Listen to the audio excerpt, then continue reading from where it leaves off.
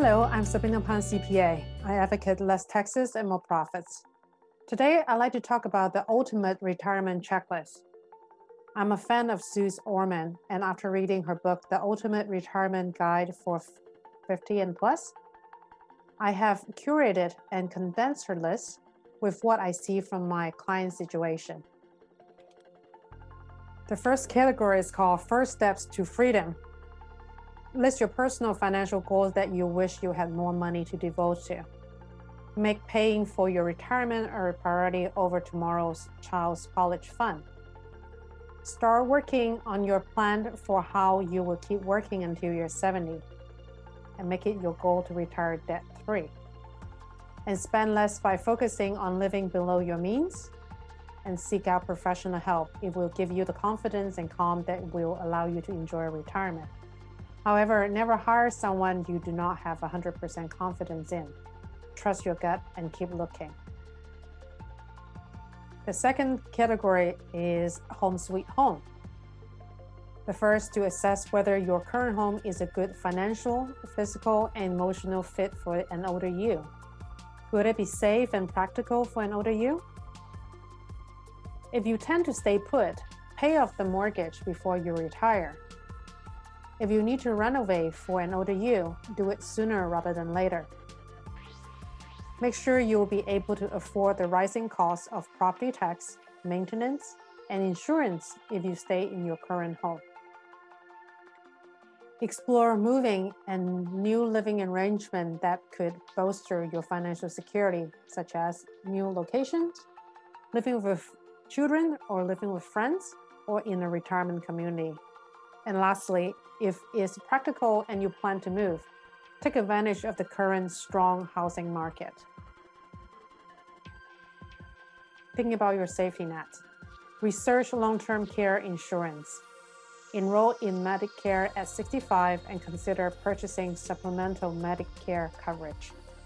And lastly, review your Medicare choices every year.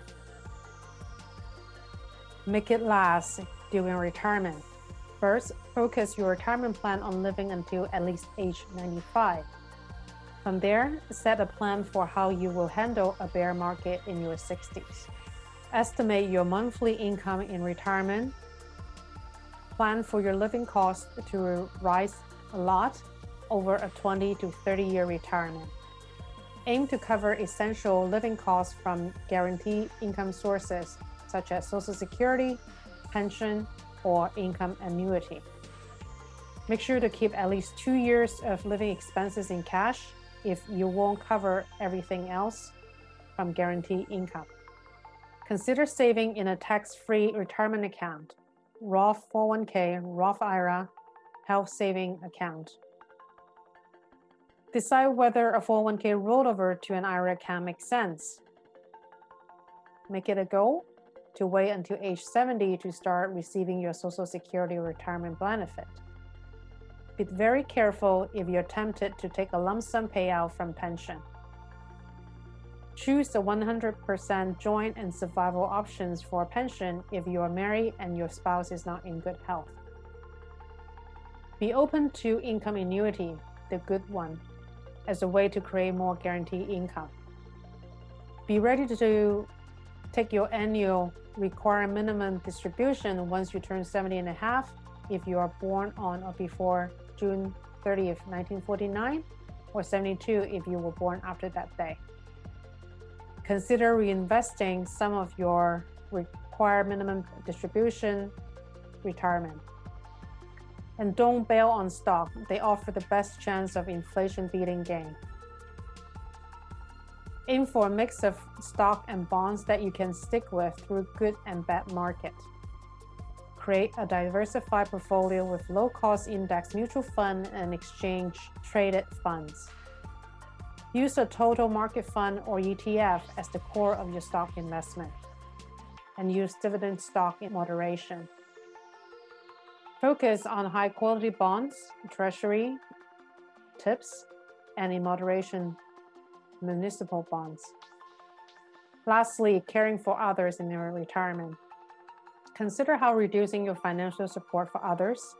Focus on needs and not wants of adult children, grandchildren, and the parents. This will enable you to achieve your ultimate retirement to support you later on. Make sure you are helping your adult child become financially independent. Consider caregiving options for elderly parents that do not imperil your own retirement security. Create a living revocable trust to manage your finances today and make it easy and private for your loved one when you die. Use a will as a complement to a trust.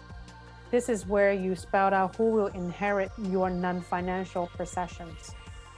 Spell out your final wishes about medical care as you age in an advance directive, and appoint someone you trust as your health care proxy.